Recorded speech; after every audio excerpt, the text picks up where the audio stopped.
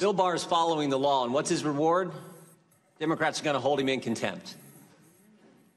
I don't think today's actually about getting information. I don't think it's about getting the unredacted Mueller report. I don't think last week's hearing was actually about having staff question the Attorney General.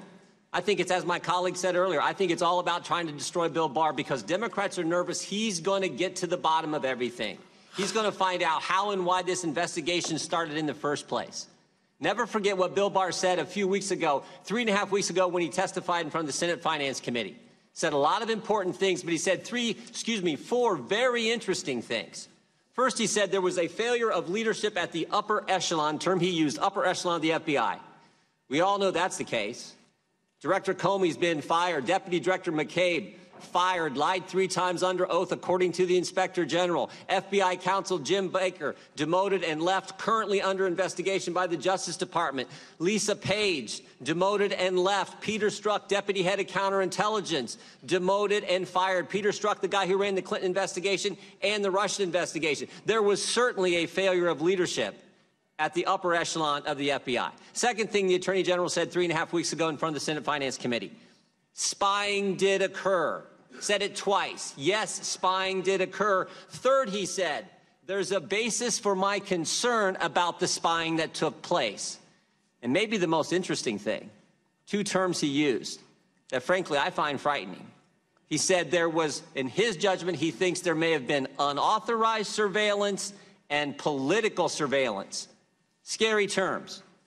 We got to go back to January 3rd, 2017. Senator Schumer on the Rachel Maddow show talking about then President-elect Trump says this: if you take on the intelligence community, they have 6 ways from Sunday at getting back at you. Now, I don't know if the FBI went after President Trump in 6 ways, but I sure know they went after him in 2 ways. And the first one is the now famous dossier. On October 21st, 2016, the FBI used one party's opposition research document as the basis to go to a secret court to get a warrant to spy on the other party's campaign. That happened. Democrat National Committee, the Clinton campaign, paid Perkins Coie law firm, who hired Fusion GPS, who then hired a foreigner, Christopher Steele, who did what?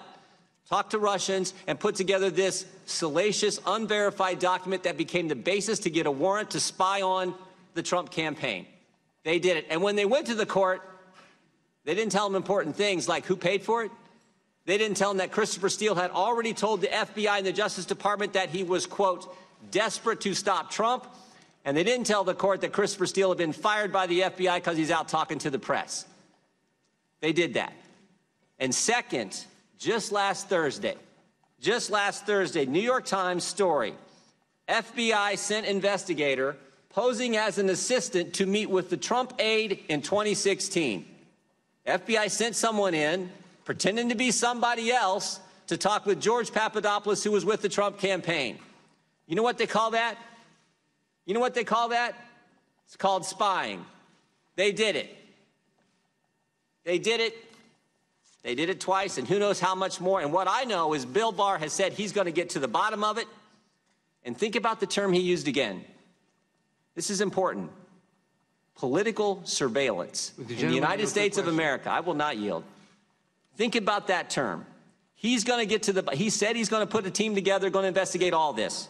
This is critical. And never forget the guy who ran this investigation, Peter Strzok, ran the Clinton investigation and then launched and ran the Trump-Russia investigation. Never forget what he said. Trump should lose $100 million to zero. We need an insurance policy.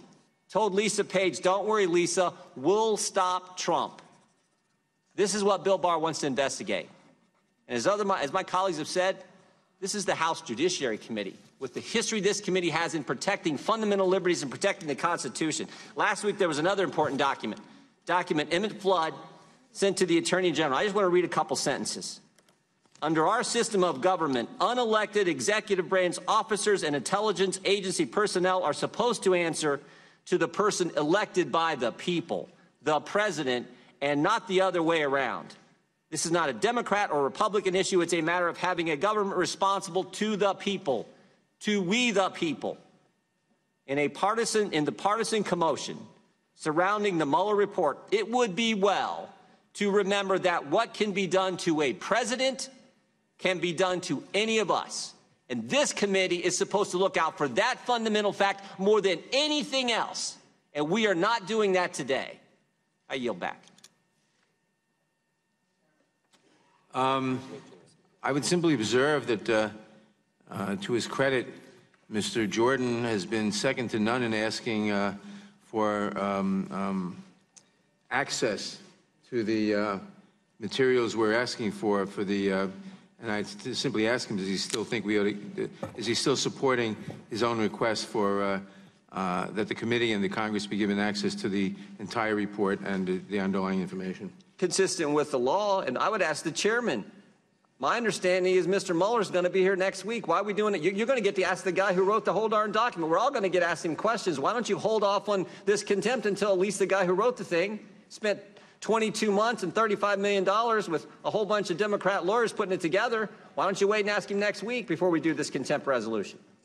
I'll answer, well, essentially because it would be useful to read the material before we have him in front of us.